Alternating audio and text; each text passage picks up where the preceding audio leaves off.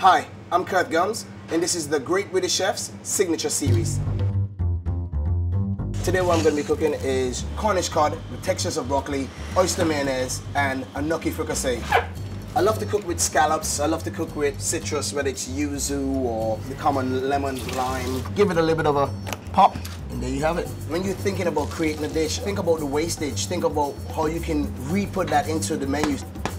Being fun, being vibrant, being fresh, super seasonal. Yeah, that's my style of cooking.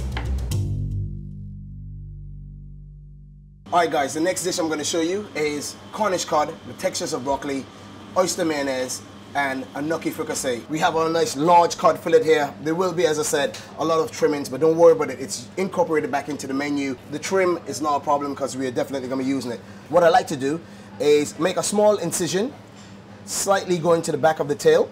Once I have it, my fingers is pulling backwards, my knife is going in on an angle alongside, and then we are filleting away.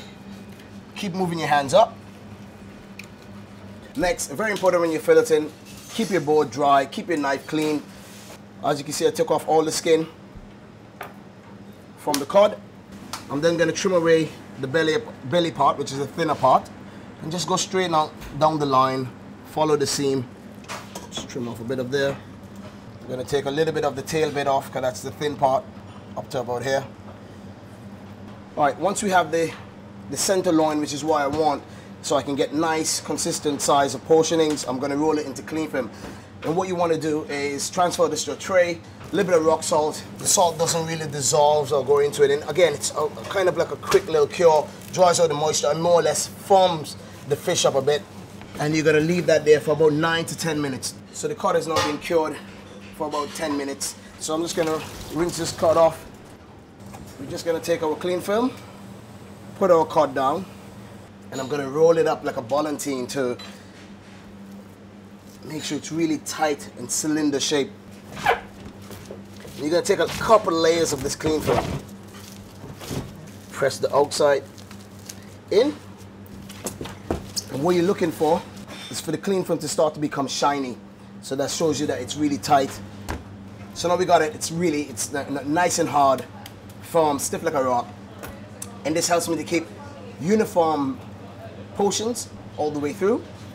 You can just cut a bit of the cling film off on the side, and then we go with the portions.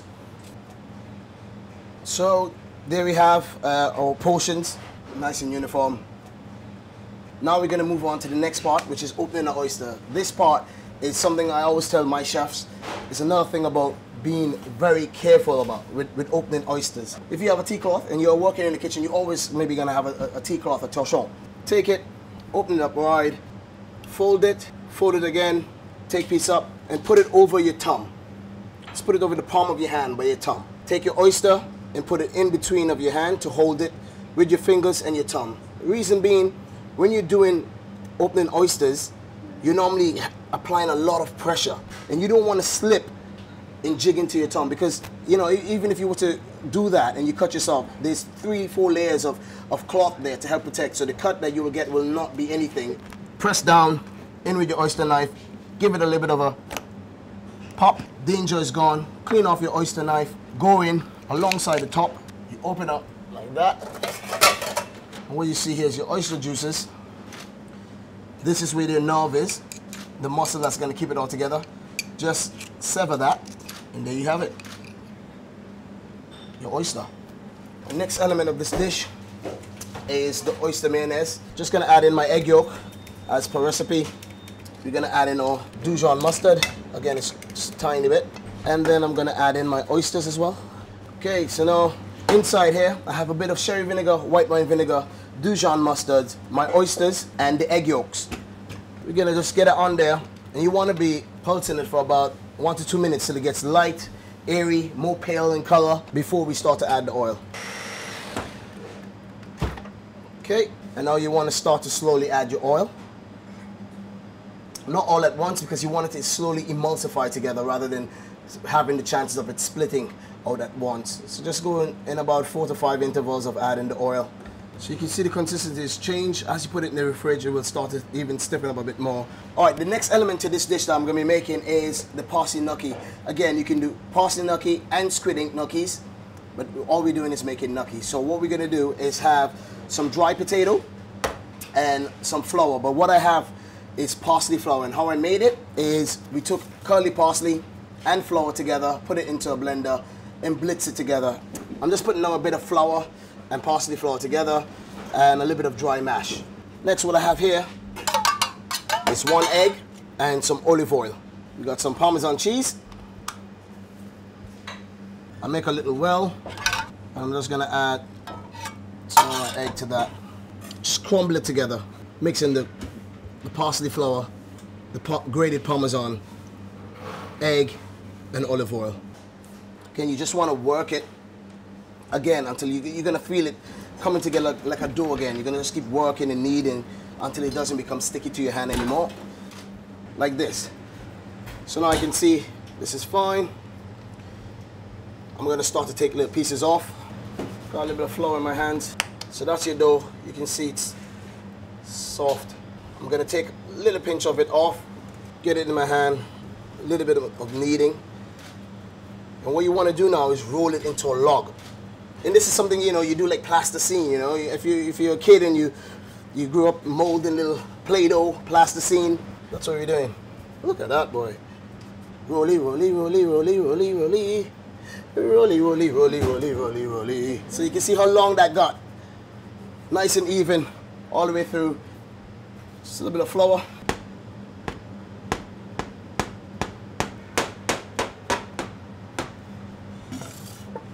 Just make sure you got a little bit of flour on them so they don't stick together.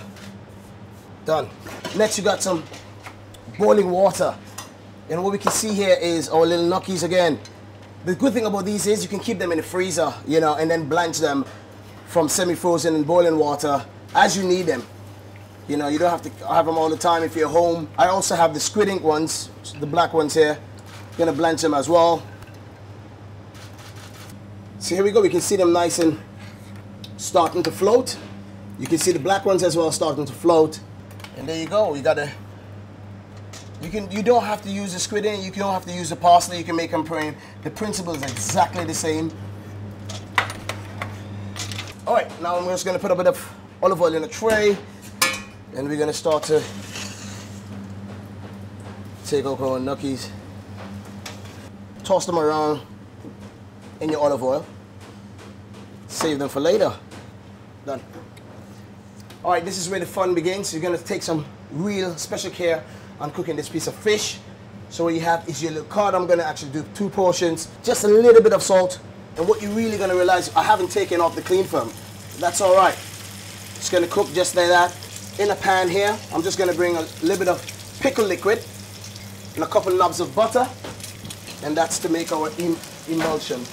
I'm just looking to see that I get that lovely golden color which is starting to come.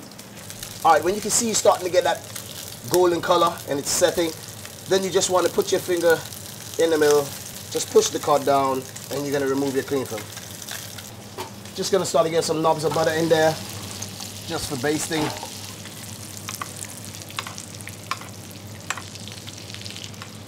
And you're going to baste that butter. You don't want the butter to burn too much. Just keep putting it back over there. So here we go now. Just finish with a bit of lemon. Drop your lemon in there.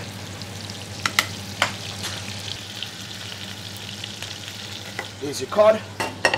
So now we got like a little thick emulsion going on here. It's bubbling up. Pickle liquid, a bit of butter. You're gonna get in your gnocchis. Also gonna drop in your pickled broccoli diced from the stem, your shallots, a bit of confit lemon zest, your tender stem broccolis, some fresh mixed herbs. Done. All right, this is plating up, bringing all the flavors together, and you know, cod, textures of broccoli. What we're gonna do with it, just gonna give it a light blowtorch. Fish down, adding that gnocchi fricassee with the textures of broccoli. Just gonna take our sweet corn. And now you're gonna start to build in your broccoli puree. The mayonnaise and everything helps to create like the emulsion, the liaison. It's good feel to the mouth, and it's another way of being versatile with one vegetable. I get excited when I'm plating all dishes. I love plating. Trying to, you know, just drop things in the right place to give that bit of kg on a plate. This is the raw texture of broccoli stem. And then you have our popcorn shoots. This is your nasturtium leaf, a little bit peppery, which is good. And then to finish it off, it's your little white cornflowers. Just a little bit of juice, not too much juice. And there you go, guys. Dish up. So this is my Cornish cod with textures of broccoli, oyster mayonnaise, and a gnocchi fricassee.